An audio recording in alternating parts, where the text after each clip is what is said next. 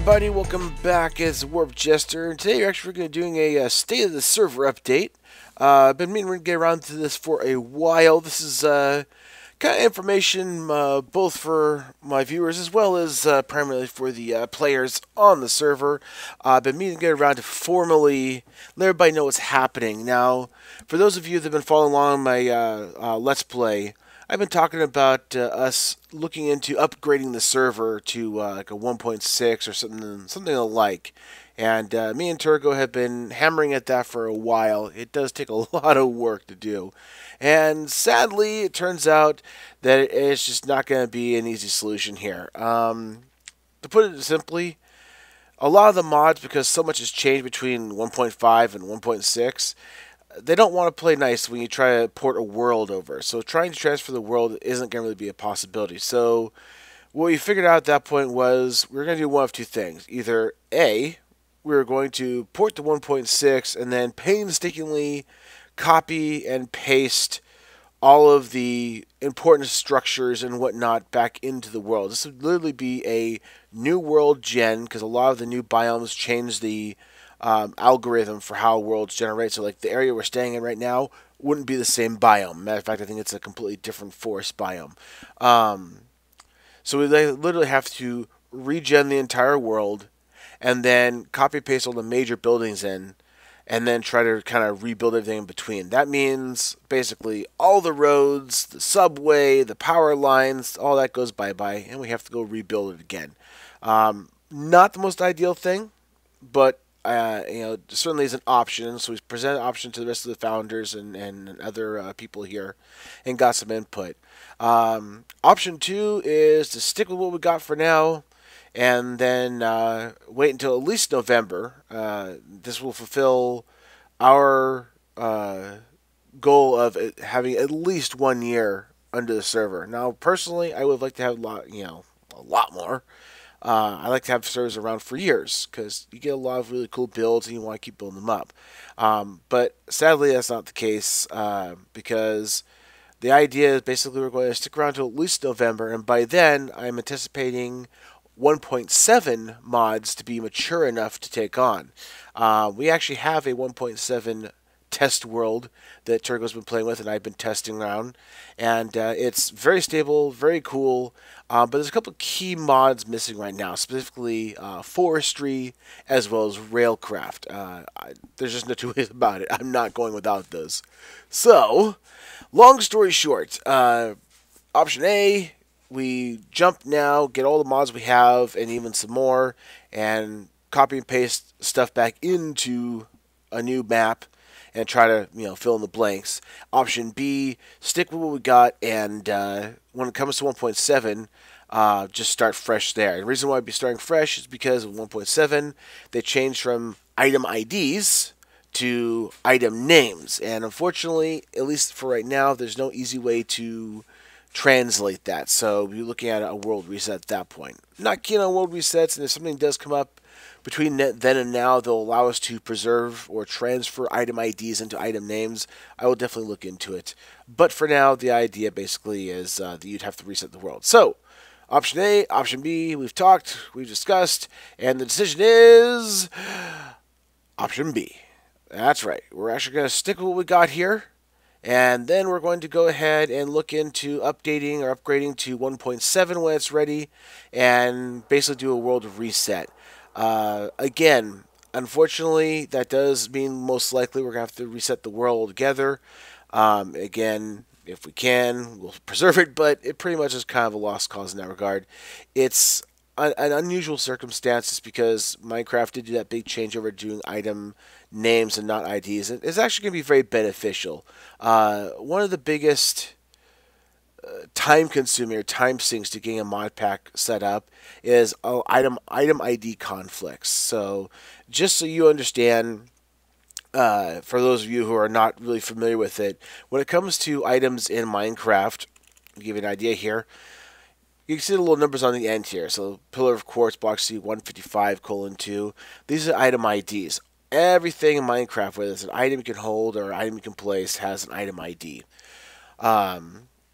And a lot of mods, because they're not necessarily thinking of each other, they try to do their best to kind of fill in areas that other people aren't using, but there's going to be times when these item IDs tend to cross. And when that happens, server doesn't like it, server doesn't load, makes things a pain in the butt, and we have to go through and change every single one until we can get it running right. So the fact that they're changing over to item names means there's a much less likely chance that we're going to have these conflicts. So long story short, it's going to make life easier in the long run. So everybody on the server, I'm sorry we're not going to have a longer term than a year, but as I promised, we are going to keep it at least till November. The only exception to that is if everybody decides, yeah, we're willing to let it go, great. But I want to kind of keep it around for a while because there's still things I want to do. For all you guys at home watching, fear not. I'll be honest with you. For all the mods we have in this mod pack, I haven't even scraped the surface of what this mod pack has.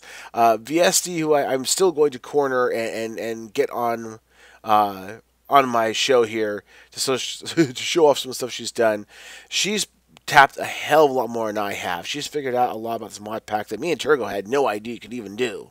For example, you can see right here a wonderful infused stone that she's selling. By all rights of the account, you can't silk touch that stuff. It doesn't happen. But she has managed to find a way through Thumbcraft and through the mutant creatures. She's figured out how to be able to capture some blocks like these infused stones, as well as the mushrooms behind me, that you can't normally grab. So there's a lot to be had there. Another thing I want to get into is MFS 3.0. This is the new modular force field system. I haven't even touched that yet, and from what I've been reading up on and watching, not only is that an awesome force field, obviously, but you can also do a lot of other things with it. You can actually copy and rebuild buildings. Basically, what Buildcraft is always meant to do with the blueprints, MFS, the force field mod can actually do that. It can also dig. So there's a lot of things you can do with that mod alone. There's other ones I haven't had a chance to play with on my show yet. So there's a lot more we can do, and of course, as you've seen from my to-do list, there is a lot of stuff I want to get done here. So fear not, still plenty of content to come, and we will definitely be doing a lot more on here for a while. So server's still alive, server's still happy. We did have a little problem with the IC2 crops. And as you see, Vestes went ahead and just killed them for now just because they have a known bug. Nothing we can do about it, sadly. This is one of the reasons why we're looking into upgrading, is because most or all of the modders have pretty much sunset 1.5 now. So all the known issues that we have are just not going to get fixed. So, que sera, fact of life. But we're just going to go ahead and move on and deal with it. So, anyhow, I really have a chance to update in here. You can see all the stuff that I have on my to-do list. Obviously, this is not going to get done before November. Time has been very scant for me when it comes to being on the server and playing. That said, we're going to do our best to try to get some things pounded out. You know, I of course, do stupid, foolish things like start other projects like this thing right here. It's going to be the Green Center. If anything more, I look at it from the aspect of this will at least will give me a chance to learn and play with design, and that's what I definitely want to do more of. I'm always very technical and like to do technical stuff, like the power plant and the data center. And I want to get to a little more of the pretty too, and I want to learn to do a little more design work and be a little more proficient at that. So that's definitely something we'll look into. I'm still trying to figure out what I want to do with this space here. So, anyways, as I said, server's still up and alive, still doing well. So please, fear not, the server will be around for quite a while yet.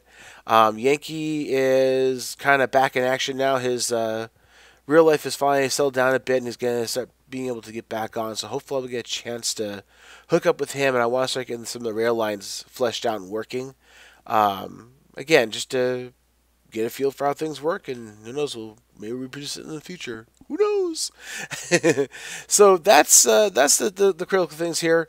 As always, if you have any questions or curiosities, please feel free to leave a comment down below. And of course, likewise, as I always say, likes certainly do help, so please feel free to tap that little like button there. And of course, as always, if you enjoy the shows I put out, please feel free to subscribe and pick up the shows as I'm able to. I usually do try to do a show once a week, as some of you may know I'm not doing so well on that right now. I apologize, but I am going to try to get back in action here and now. My life is probably simplified a little bit. Of course, beyond that, I cannot forget to say, please stop by BottleRocketGaming.com and say hi. We've got forums, we've got groups, we've got all kinds of cool stuff. It's a very social networky type environment now, and we certainly do welcome people to join.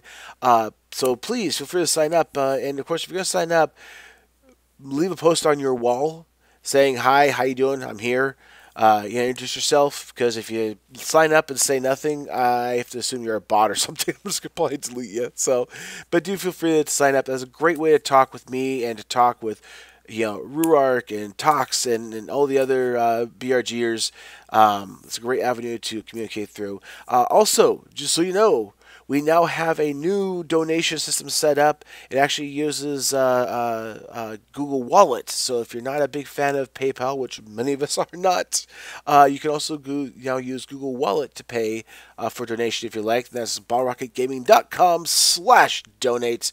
So please feel free to stop by. If you want to give us $1 or $1 million, won't argue. It certainly is appreciated.